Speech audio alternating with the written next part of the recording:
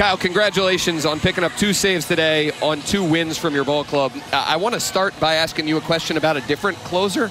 Aroldis Chapman has picked up well over 300 saves in his career. He's one of the nastiest guys anyone can see. And your offense strung together hit after hit, good at bat after good at bat against him. How do you even process what they managed to do against that lefty throwing 100?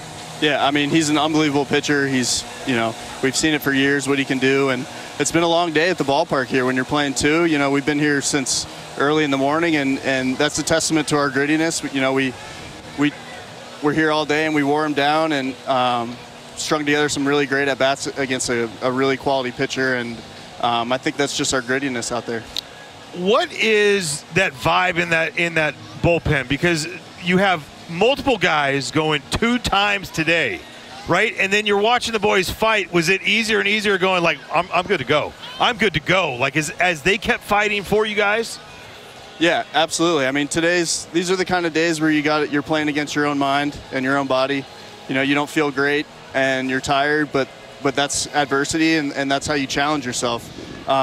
You know, days I don't feel great, I like to play a game against myself and see if I can beat my own mind. And we've got some quality pitchers down there that were doing the same thing. I mean, what D-Law's been doing is just insane.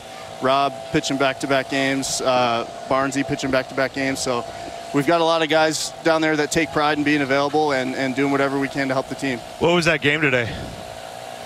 What game? What was the game you against played with yourself. Did you win? Did you lose? We won. Okay. Twice. All right. Kyle, you've got a young ball club. It's September. Guys are physically taxed. They're mentally taxed. You don't want to say that guys could just give a game away or that they're going through the motions, but to put everything on the line like your boys did today, the effort that you're talking about, the mental tenacity, does that tell you anything about a club that's on the rise? Yeah, I mean, we got a lot of guys up here that are hungry to prove themselves and take advantage of these opportunities they've been given. And I think that's a mindset that trickles down from the top. You know, we try to go 1-0 every day, and it doesn't matter if we're in it, out of it, what part of the season it is. We're here where our feet are, and we're present in the moment, and we don't take it for granted. Hey, real quick, any adjustments made on the split? The split today in both games was just filthy. Yeah, I feel like I've been babying it a little bit. So I just said, you know what, if I'm going down, I'm going down with my best bullet and just getting after it a little bit more, and it makes all the difference. Hey, you didn't go down tonight, Kyle. 2 saves, buddy. Congratulations.